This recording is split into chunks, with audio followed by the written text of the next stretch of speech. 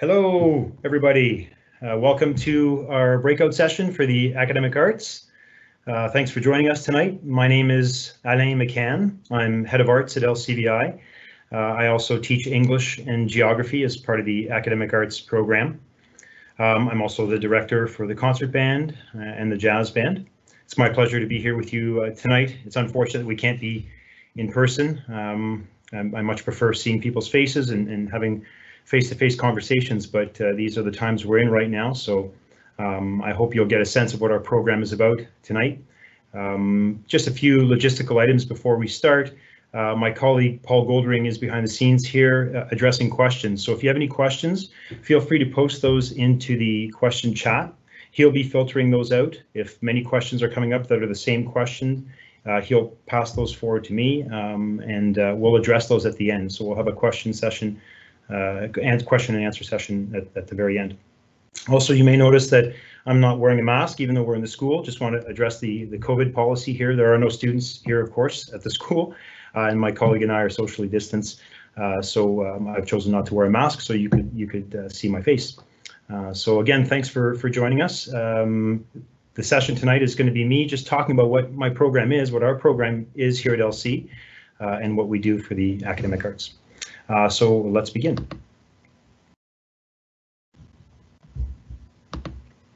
Okay, so for grade 9, I teach the Academic Arts program, and then in grade 10, Mr. Goldring, Ted Goldring, teaches the grade 10 program. So what is the Academic Arts? I'm going to start off by saying the Academic Arts is exactly the same curriculum as any other course running in the school at the same time. So the English curriculum is identical. The geography curriculum is identical. So what's the difference? The difference really is that the Academic Arts accesses and explores the curriculum, as you can see here, through creative critical thought. We focus on experiential learning by going on regular field studies and getting out into the world and seeing the world.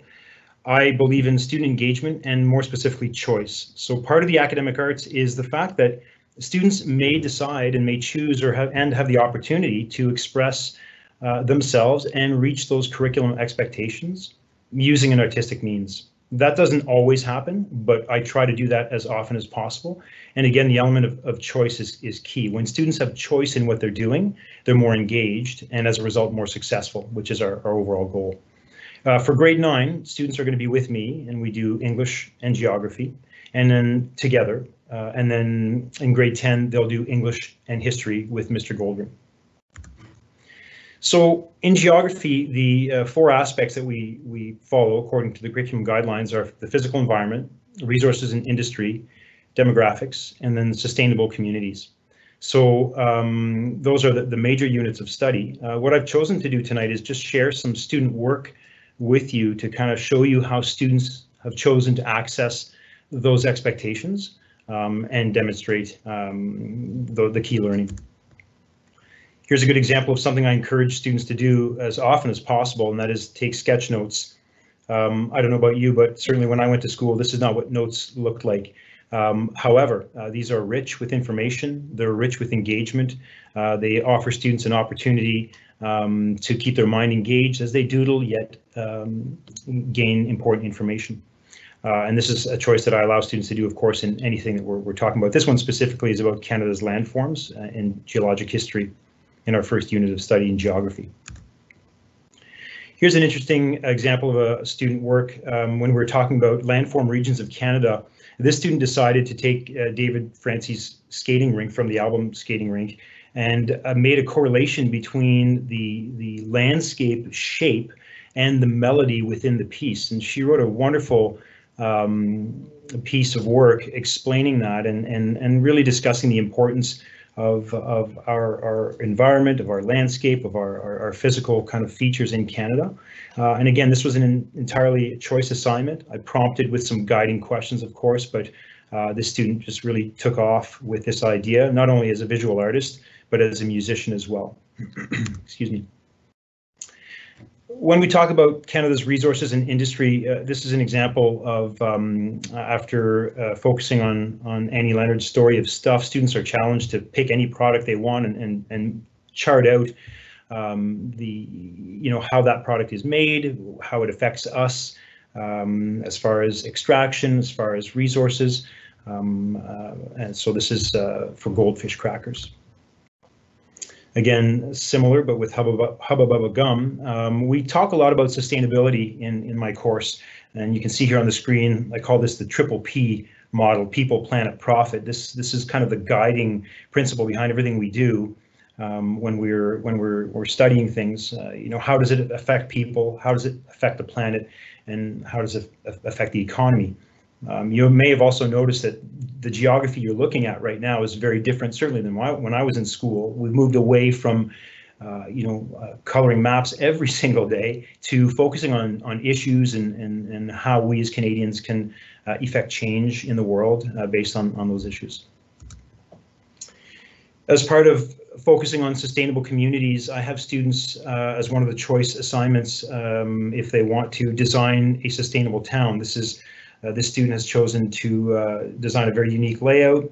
Of course, accompanying this is a written explanation of the choices they made, why their city is designed like this, what kind of sustainable features the city has, and then to explain it to colleagues in a kind of sharing opportunity. When we talk about Canadian perspectives, issues, and specific Canadian issues, but specifically global issues, I had students at this point just kind of pitch me an idea of how they'd like to express that. This particular piece of work came from a student that had come from Pakistan and felt so moved by being in this amazing country that he decided to rewrite the anthem and sing it to us. It was amazing. And he didn't particularly consider himself a musician, but he took that risk. Again, having the choice to do so, he felt really moved and inspired to do this. This also, of course, was accompanied by a written piece explaining why he had made the choices he did, and it was a great assignment. So, as I mentioned, we talk about sustainability. We also talk about environmental and social justice. It's a big overarching theme in our course, and that allows students to kind of be involved and have their voice heard and really focus on important issues, not just about the planet, but about people. So moving on now a little bit to English, here's a kind of highlight of what we do in the English course. Again, the same curriculum. This is what other students are going to be doing, but we kind of access it in a different way with more choice and options to infuse the arts when appropriate. So as part of preparation for the OSSLT, which is the literacy test, which they'll be doing in grade 10, students will be doing in grade 10, I focus on writing news reports and opinion pieces, and I also have a huge focus on essay writing. I think that's an important skill. I have a lot of parents ask me, you know, if my student is in the academic arts program, are they going to be doing the same kind of rigorous work? Absolutely. The rigor is there. That's the name. It's academic. It is an academic expectation. So I'm a big believer in essay writing because it helps structure ideas in an organized, concise, and creative way. So we spend a lot of time focusing on that. We do Shakespeare, we do A Midsummer Night's Dream, and we also do Lord of the Flies. When I'm doing this presentation live, there's always a gasp from the audience, and often accompanied by, my goodness, they're still teaching that novel. I read it in high school and it felt old when I read it. And I hear you and I understand that. The point of Lord of the Flies, first of all, I believe it's a great novel because it's very teachable. It helps students feel confident about deconstructing a novel on a deep level and focusing on imagery and symbolism and really getting involved in a book and feeling like they own it after. And also, I mentioned earlier, we talk about engagement. I have a conch that, of course, I have in class. I have a couple. One is to pass around. I can't do that in COVID times, obviously, but once COVID is over, we'll go right back to that. I have a conch that we pass around when we discuss things to simulate the idea that democracy is important and we have to listen actively. And I also, of course, have another conch that I play to begin the lesson, and I play that conch good and loud at the beginning of every class, and students come flocking into the class. In fact, just as a quick side note, sometimes I play it so loudly that I have students from previous years run down to my classroom and say, Mr. McCann, we heard the conch, is there a meeting, right? So it just goes to show that student engagement is key, and certainly we have fun with that novel. That leads nicely into other literature that we focus on, from diverse authors, Indigenous authors, people of color authors, just to diversify what we read, and we do that in a book club setting. Students have choice on several books that they can focus on, and then we break off into groups and have rich discussions about that. And of course, we also focus on short fiction, being short stories, passage analyses, etc. Here there are a couple examples of some of the choice assignments that I would give. So my students, for example, in Midsummer Night's Dream, the student chose to do what's called a sociogram. So an example of what all the characters, who all the characters are, excuse me, and then various arrows accompanied by legends showing the relationships between these characters. I find this to be a very rich way of getting a deeper understanding of the characters and really kind of mapping this out. Some students choose to hand draw this. Other students have done this via video. So again, the element of choice is there, and I'm open to anything that students suggest to me as long as it meets the expectations. So there have been a lot of great creative solutions suggested in the past. This is just one of them. Here's a cool example of combining geography and English together. This is a map of the Lord of the Flies Island, and if you kind of have a quick look at it, it's a pig's head with the ears both left and right there with that light island on the right. So we capture the elements of geography and mapping skills, which are crucial, but also weave it into quote analysis and understanding of Lord of the Flies. So accompanying this map are quotes that the students have chosen and feel are important. And then they've included that. What we'll do to continue this assignment is take one of these quotes and provide a deeper analysis in a written assignment. This is us getting ready for essay preparation. So one of the things that I love to do is I have students do kind of life-size body biographies, life-size image. This is a huge image on a big piece of craft paper, surrounded by quotes that the students have chosen that they feel are important for this character. So what we would do during our essay preparation is we would post these all around the room, and then when the time comes to write our essays, the students are free to kind of get up and wander around and gather quotes from what we've extracted as a class and use those for their essays. And I encourage them all the time, if they're in the middle of an essay and they want a different quote, or they can easily just get up and walk over to it, allows them to stretch their legs, to think a little bit, and to use what they've done in class to do something summative. This is a similar example, but for Lord of the Flies. So here you see the conch and quotes that surround the conch. Of course, we focus on the conch as a powerful symbol and image in the novel, of which I would ask them to discuss in an essay, and they can use these as we've got the room covered in them. A huge part of the academic arts is experiential learning. So getting out of the class and going out into the world. Now, the beauty of the academic arts is I have the students all morning. So for English and geography, and so does Mr. Goldring. That means they start the day with me, and I'm talking about a non-COVID schedule right now, a non-octomester schedule. So they are with me all morning, English first, and then geography, or geography and English. It depends on what we decide. And this provides an opportunity for me to go out into the world with them. And we go to a variety of different places. We go to the Kingston Writers Fest. We go to the Isabel Bader Center and get a tour of all the features there. We go to the Kingston Area Recycling Center when we're focusing on sustainability and sustainable practices. We focus on ecology and our eco footprint at the Little Cat Conservation Area, spend a morning there, and at the Agnes Etherington Art Center for various exhibits that are being presented. That's just a few of the places we've gone in the past. This year, unfortunately, we weren't able to do this. I've deferred them all to next year, so the current grade 9s, hopefully, COVID allowing, will be doing their field studies in grade 10, combining with my grade 9 class in September 2021. This is us at the Agnes Etherington Center. Everybody's smiling, of course, because I told them to smile and look happy. They had a great time, no, really. This is us after the Tao Lewis exhibit at the Agnes Etherington.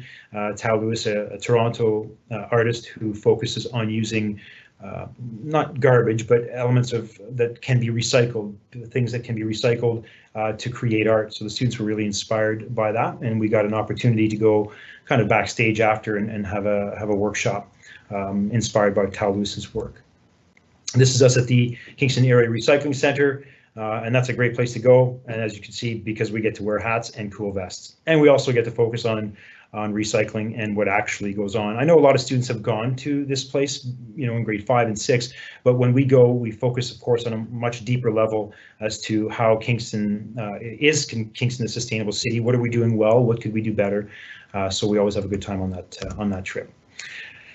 Right now in front of you is a sample grade 9 timetable. So they're in semester 1. Again, this is a non-COVID model when we're in semester mode, not octomester mode.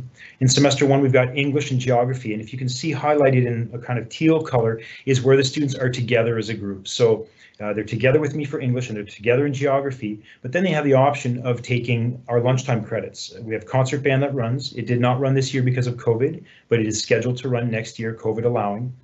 This allows them to take an extra credit.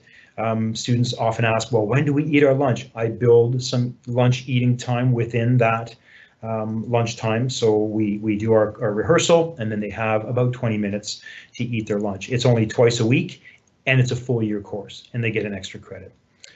Sample again in the afternoon, some will have French and then their elective arts credit, which kind of often students steer to their specific kind of area of focus. As I mentioned before, in my English and geography class, it's not a product-based program. I'm not teaching them to be better artists or musicians or dancers. That's not what we do in the academic arts program. What we do is we kind of, get students to contribute their craft into mainstream curriculum. In period 5, where they have their elective, that's when they get the opportunity to say, I'm a musician, I would like to take music, or I would like to take the dance class, or I would like to take, et cetera, et cetera. Semester 2 for the grade 9s, that they would have their compulsory math and science, again, the concert band, which runs all year. And then just to highlight this tech video production course that runs period 4, they're all together again, because in other courses they may be separate and taking perhaps different pathways. But for the video production class, they're all together again. This is a really rich class where they focus on photography, film, editing, just amazing. So a really good opportunity to contribute their creative ideas. And then lastly, gym, if students are doing that. Okay, looking ahead to grade 11 and grade 12, we're almost at the end here. So again, I appreciate you hearing my voice, and you'll see my face again in just a moment for questions. But right now, just looking ahead to grade 11 and 12, what happens to academic arts? Well, students by that point have gone in many different directions, and they're not all together anymore. And one thing they often choose to do is what's called the specialist high skills major. And the SHSM in the arts and culture sector, as written here, will give sector recognized certifications and training programs that we do here at the school that will help them once they graduate and perhaps move into an arts related field. For example, students that are interested in set and light design. We offer workshops throughout the grade 11 and 12 SHSM program that they can do. Whereas when they get into the real world, they may have to pay for that in order to get a job somewhere. That's part of the SHSM. We've got some in the drama field about stage combat and different theatrical kind of areas. In music, we've got a music instrument repair category where students can focus on that. So as they get to grade 11 and 12, lots of opportunity to streamline if they're headed into the arts. So just to wrap up here, registration can be done at lcvistudentservices.com. That's lcvistudentservices.com. It's a great website run by Karina Dupuis, who is our head of student services. And the application links are there, and they're quite self-explanatory. So I encourage you to go there and have a look, and feel free to email Karina Dupuis if you do have questions about that. Applications are due on January 14th. And there are some requirements to upload videos and things, so it would be a good idea to start that process sooner than later. But again, any questions, Karina would be happy to answer those. Okay, I'm going to go back to my face here, and we will look at some questions if we have any. So here I am. Hi, thank you for sitting through that. And let's just go to our question panel here. So the question is, how important is it to be super talented artistically, etc.? Thank you for asking. Let me be clear. This is not a talent search.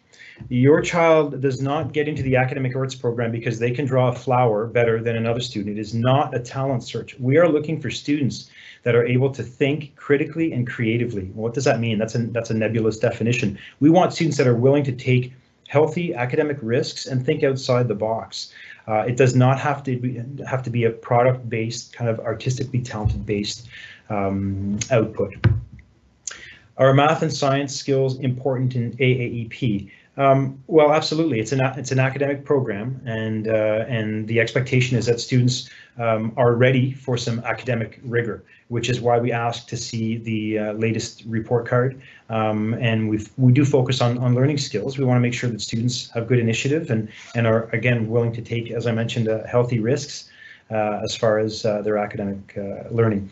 Math and science for my program, of course, we're not focusing on math and science, but when they break off and are with other students, there are students that are in different pathways, and that is a possibility. And by pathways, I mean academic or applied, and they can stream into those pathways. But overall, we do look at the report card, and we hope that their learning skills are showing that students, again, are willing to take risks. Okay, and those are all the questions I see right now. So yeah, thank you very much. Again, I really prefer to be live in the classroom and seeing people, and also I get to play the conch for you, which is a hugely important part. But I figured I would spare the microphone the damage and just leave the conch in my classroom, which I did. So I encourage you, as I said, I've been teaching the program for 15 years. I love this school. I love the program. I have kids of my own that are coming to high school soon, and I'm hoping that they'll choose LCVI. I've been here for 18 years, and I love it. So it's a great school for your child. It's a wonderful kind of opportunity to be with staff and that care and want to make sure your child is successful. So are the graphic arts included in the elective arts option? Thank you for the question. We have a fine arts section, AVI, and in that section, I'm not sure specifically if they call it graphic arts, but I know that Mr. Sheedle and Ms. McEwen, who are here, again, are very open to kind of any option that students want to steer towards. I know Mr. Sheedle spends a lot of time with Photoshop in his media class, in his video editing class. And Ms. McEwen spends a lot of time doing graphic design with her students. So, you know, the overall answer is at LCVI, that is a focus. And as far as the specific visual arts focus, I'd be confident to say, yes, that would be there. My most innovative adjustment with COVID, that's a great question. Well, you know, I'll share what one of my other colleagues has done as part of the Academic Arts program, Miss Amy Healy, who teaches drama, which is one of the arts electives that your child may choose. Every year they make masks, not medical masks, but theatrical masks. And this year, of course, because students can't take their masks off to put their masks on, if you get where I'm going here, she decided to put those masks onto face shields. So students wear their medical masks and then have a face shield with a theatrical mask with plaster actually on the shield. So that's, in my opinion, pretty innovative. One thing also that I have done this year, and I did this last year as well, but it works very well with COVID, as part of livable communities, and having students kind of work together to create a livable, sustainable community. I run a Minecraft server in my classroom with Minecraft Education Edition, which is licensed by the board. The Limestone District School Board has a license for that. So students log on to our class server, they're each allocated a plot of land, and then they decide as a community what they think is important as far as having a livable town and working together. And again, these are directly from the expectations, and it's COVID friendly, of course, because students are each at their desks, but within this virtual world, they're interacting, they're close. And it's a great way to kind of be together when we can. So that's fairly innovative. I've done it pre-COVID, but certainly now COVID, it's great. Okay, can we submit applications before January 14th? I would expect so. I think it's anytime you're ready, click submit. They go to Ms. Dupuis, and she looks at them. Anything that is received after January 14th will be put on a waiting list, a wait list. But up until January 14th, there's no benefit to giving it sooner than later, but there's no detriment either. Thank you for the question. How good does a progress report have to be in order for a student to get in? So we're just looking for flags. I mean, if a student has learning skills that are not all excellent, that doesn't mean they're not going to get in, but it would be interesting to have a conversation with them, or to see in their reflection something like, you know, last year I got a satisfactory in my whatever learning skill, and one goal that I've set for myself is, and then just to see some initiative. Now, that being said, I think if a student has all needs improvements, that's a flag for us, right? So the question then becomes what's going on there, and maybe worthy of a conversation with that student, and as to maybe they were in a different place there, and they're looking for a change. So kind of a nebulous way to answer your question, but the progress report is important. We're looking for strong initiative. We're looking for good organization, but again, also for students that are willing to take a healthy risk and to think outside the box. I'm just going to get a drink, excuse me here. Thank you for the question, by the way.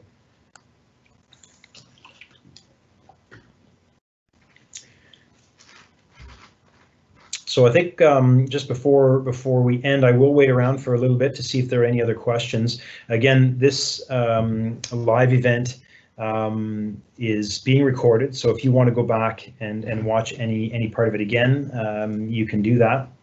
And then, of course, if you have any questions, I'll have to go to Ms. Dupree via email. Excuse me. What are band and choir like? They're incredible, epic, and I'm not biased because I teach them. Concert band is an incredible opportunity for students to come together and play instruments. So let me give you a little bit of a background. We have a junior band and a senior band. Because of COVID, that might be kind of moved into one band again. We've been there and that worked fine. Band runs at lunchtime, so at 11 o'clock students come to me and they bring their instruments. It's recommended that students have a little bit of music experience. Band is not the place to be if you want to learn how to play a musical instrument. I have beginner music classes for that, and then that transitions really well into band. But concert band, it's more about, I know how to play. I've had like a year or two of experience. I can read music even on a basic level. We meet at 11 o'clock at lunch, and we rehearse for 45 minutes, and then I give 15 minutes for lunch, sometimes 20 minutes. We go through repertoire, and we have two Evening of the Arts, which run in December and in May. Those are big concerts, and we perform our repertoire. Choir, very similar. That's run by Ms. White. Formerly Convery, you may have known her as that, but Miss White now, and it runs at lunchtime. Miss White does a fantastic job with students as far as engaging them. The choir has healthy numbers always. Miss White is heavily involved in cantabile choir, so her expertise is incredible.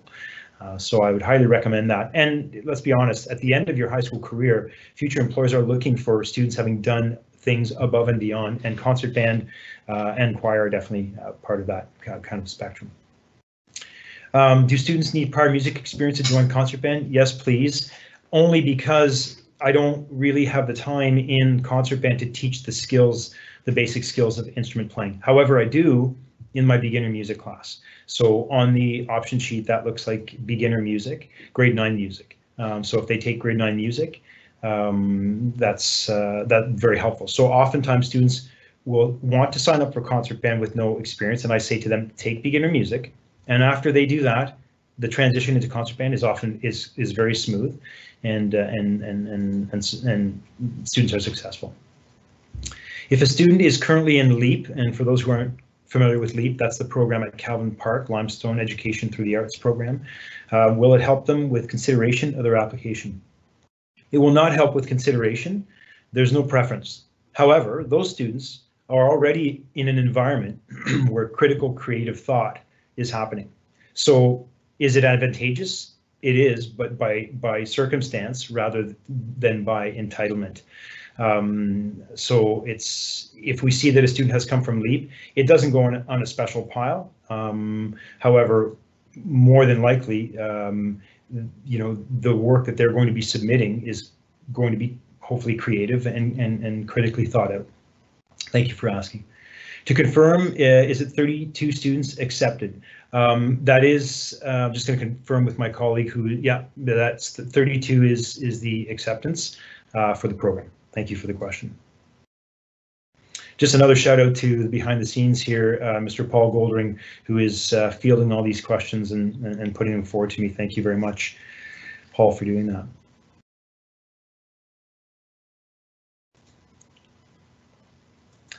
So the program has, as I mentioned, has run for, I've been teaching it for 15 years. It started a year before that, so it's been running for 16. And the numbers have been very healthy since the beginning. It's a great opportunity for students to access mainstream curriculum in kind of unique and creative ways. I've certainly enjoyed teaching it, and I look forward to it again. I'm hoping that COVID, it's not, obviously probably won't be gone, but hopefully we're in a position where we can change a little bit how we do things at school. But if not, we will prevail, because LC is a resilient place and the staff are committed to excellence and engaged education. Okay, so seeing no questions, I welcome you to email Karina Dupree with any questions, and to review my presentation at your convenience if you'd like clarification on anything in my keynote. So thank you again for joining me. Again, my name is Alain McCann, Head of Arts at LCVI, and it was my pleasure to do this for you, and I hope to see you at LC in September as future Lancers. Thank you. Good night.